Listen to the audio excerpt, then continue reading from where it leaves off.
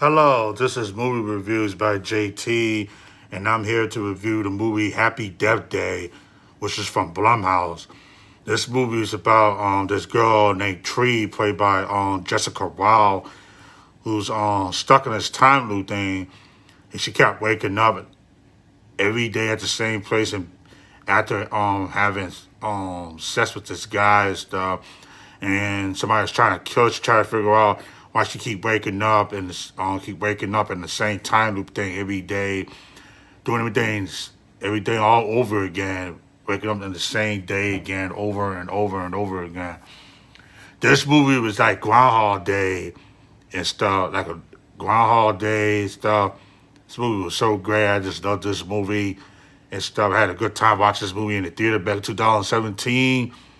And so Jessica Rao for performance was great and everything. And so this movie was PG-13 though, but this movie they did a good job with this movie on Blumhouse. And I liked it. Christopher Landon directed this movie and stuff. This movie was so great and everything and stuff. And everything. It was just great and stuff. It said this movie was like Groundhog Day meets Scream and stuff and everything. This movie was great. Happy Death Day.